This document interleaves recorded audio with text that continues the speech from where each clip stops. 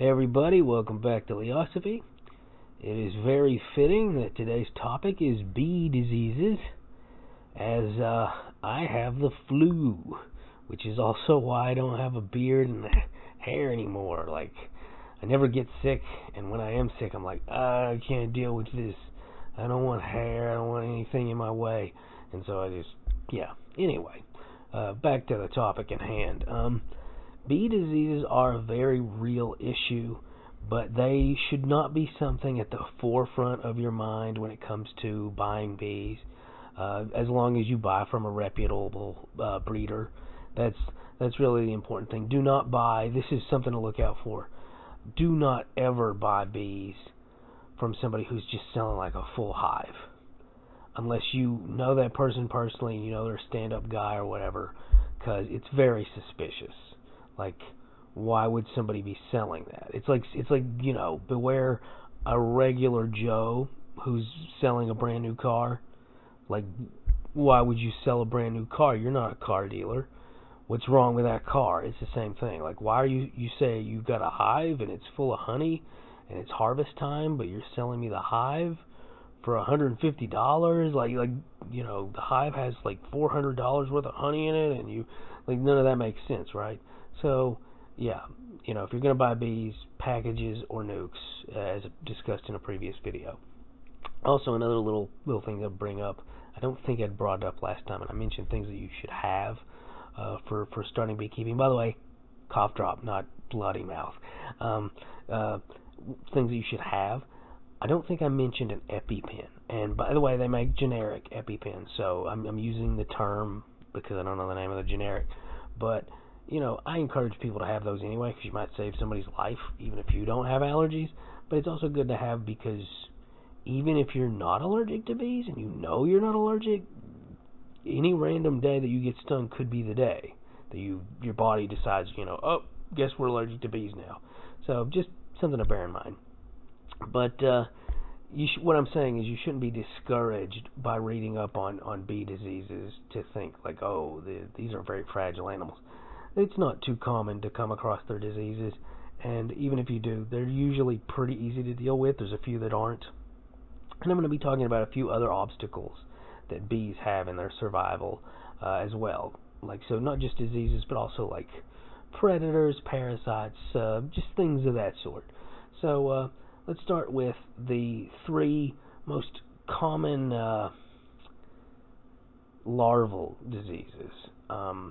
There's one called foul brood, which is divided into two. There's actually, I said three diseases. It's two forms of foul brood and then a chalk brood. But there's European foul brood and there's American foul brood. And the reason why they're called that is exactly what it sounds like. If the larvae get this, they sort of like decompose, and it smells horrible. So that's the thing. If you open a beehive and it smells bad, something is very wrong. Beehives smell wonderful. They're very clean animals. It actually reminds me of buckwheat. Just a really lovely floral, sweet, but not saccharine sweet. Just a wonderful smell. Like it's the kind of smell like if you walked into a spa, you'd be like, that's a perfect smell for a spa.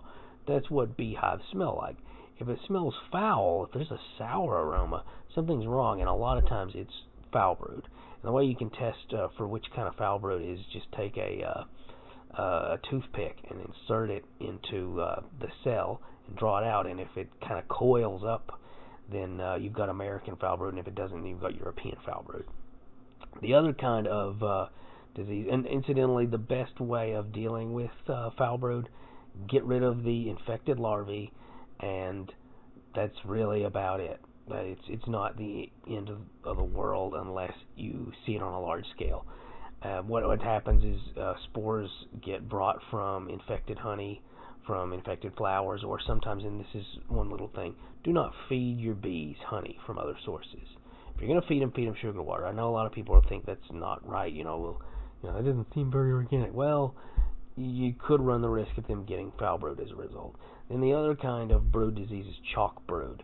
And chalk brood, it's a similar kind of infection, but it does the opposite. Instead of like decaying, the larvae just sort of mummify. So yeah, those are two things to look out for. If you see desiccated larvae, now that's not the same thing as, oh, I didn't even think of this. This isn't a disease though. Chill brood.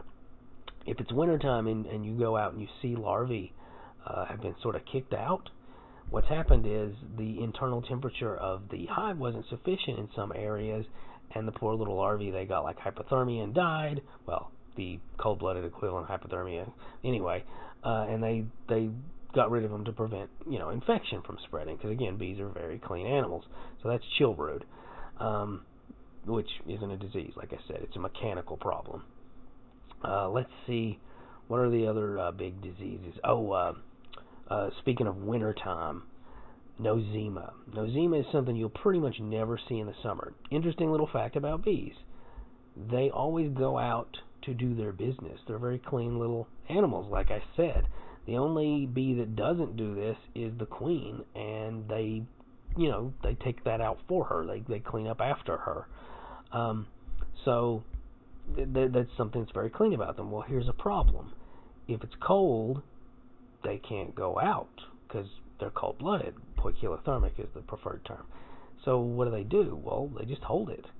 If they hold it for very long, like really long, like you got a really bad winter, sometimes they can get sort of what's like the bee equivalent of dysentery, and you will know this immediately. Again, beehives are supposed to be very clean. If you see what looks to be like feces smeared on the outside of the hive, or even worse, on the inside, you've got nosema. Unfortunately, that's one of those things where there's not really, really you just cross your fingers and hope for a warm day. That's the big issue. But what causes this is, feces sort of like atrophies, like decomposes in their guts somewhat, and they end up with a disease. So yeah, very, very unpleasant. Now we're moving on from like regular diseases to parasites, because those are some of the bigger issues. Less famous is the Tropilolaps mite. They are not nearly as famous as the one I'm going to discuss in a moment, but they can be incredibly damaging. They cause deformations in the pupa and the adults, and the best way to test for that is, I mentioned in my entomology videos that bees have 4 wings, but it looks like they have 2. Well, if you see bees with their wings folded like out from one another, like in an L shape, something is wrong, and that's caused by that particular mite. And what happens is that these mites actually enter the cells where the larvae are, and they just start parasitizing the babies, the larvae, and it end result is just these malformations that include wing damage.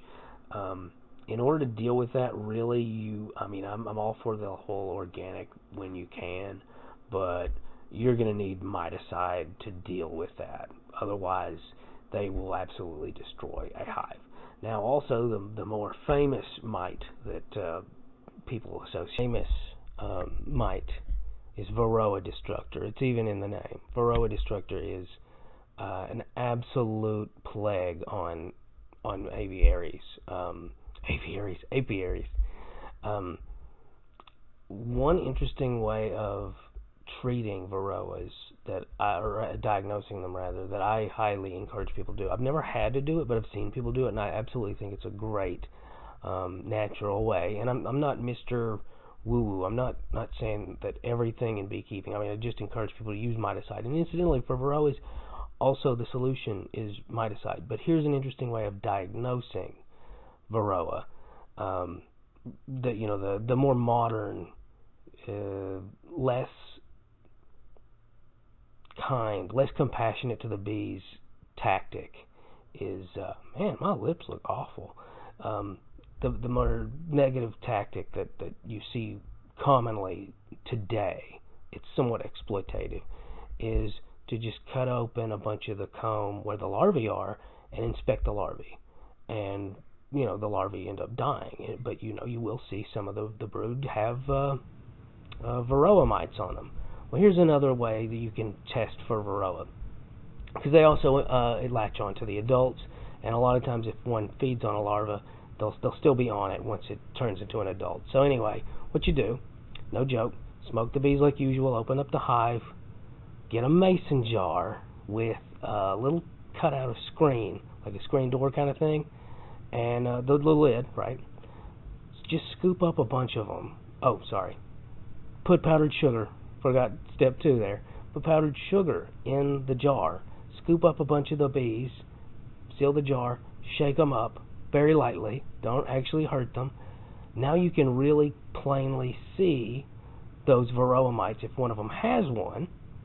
And a lot of times they'll actually fall to the bottom of the jar because it's a little harder to hold your footing when you're being shook around in powdered sugar. Now what's great about this is, sure, it's going to piss the bees off at first, but they love sugar, so they're going to be trying to get the sugar off of each other once this happens, and you're not going to kill any of the brood. So I just think it's a better method of diagnosing varroa. Once that being said, this is one of those things where you don't want to go with the, grandma's apple cider vinegar nonsense. You want miticide for things like that, because varroa destructor, as you can imagine by the name, is much more dangerous than even the other mites. So yeah. Now we're moving on from mites to just overall pests for bees. And the first one may come as a surprise, but it wouldn't if you saw my previous video about different strains of bees, where I talked about how Italians are more prone to be pirates, basically. And that is other bees. Bees can compete with other bees. They have little wars with each other. They will raid weaker hives for their resources. And the best way of discouraging this is, 1, making sure you have healthy hives, and 2, keeping some distance from them. I see some people, they'll put like 4 hives on a single pallet. If you got 4 very healthy hives, sure, that'll work out. If anything, one that's slightly stronger might actually help, because they're going to be a deterrent for pests. But if you have a weaker hive, then you run into the risk of some of them being raided, and it's kind of like nature versus nurture. I mentioned in one video how hens that learn to eat their own eggs, they're never going to just be good hens after that. You might as well make dumplings out of them. Bees that have sort of learned, like, hey, it's a lot more profitable for our colony to just raid other colonies, they're not going to improve, probably. They've learned this behavior, and they're going to continue that behavior. So that's a serious issue. You might want to reconsider having them in close proximity to any other hives. The other big issues that you might run into in terms of pests, I'll just start listing a few off. Waxworms. That was actually my first issue as a hive keeper, beekeeper. Was, so again, guys, I've got the flu. I've got like 5 neurons firing. Sorry, but whenever I first had bees, my first ever colony, I got a bad queen. She hadn't taken well when she was bred, so she made a disproportionate amount of drone brood. They didn't replace her, and as the colony started decreasing, I didn't really know what I was looking at. I was like, why are there so few bees? I didn't really know. I kind of jumped into this blind and was just learning based on experience. And eventually, I ended up with waxworms, and they tend to be an inconvenience for healthy hives, but they ended up just webbing over the whole hive and killing it. It was nuts. Of course, the hive was doomed once they decided not to replace their drone queen. But what waxworms are is they're a kind of moth that lays its eggs in bee comb, and the larvae hatch, and they eat all the resources that the bees have, and then they make this horrible, difficult to clean, even by bee standards, silk that just meshes a lot of the frames together, and it's just very unpleasant. And of course, they also get droppings places, and again, a healthy hive will kill one pretty quickly, or even several, but one that's struggling can really just go to pot quickly because of waxworms. And incidentally, waxworms are also the things that you see at bait shops and feeder shops for, like, tarantulas and other pets. They're a very common feeder animal. They're actually bred deliberately by people for those purposes. Wasps will raid. That's a common one. They actually prefer the larvae. A misconception. A lot of people think that wasps and bears attack bees for honey. They want the larvae. The larvae have the protein. That's what they want. And lastly, ants. Now, wasps are a threat, but again, that's also only weaker hives. And the only thing you could really do is make a wasp trap near the hive if raiding starts. It's kind of one of those things that hopefully you won't have to deal with because there's not a lot you could do.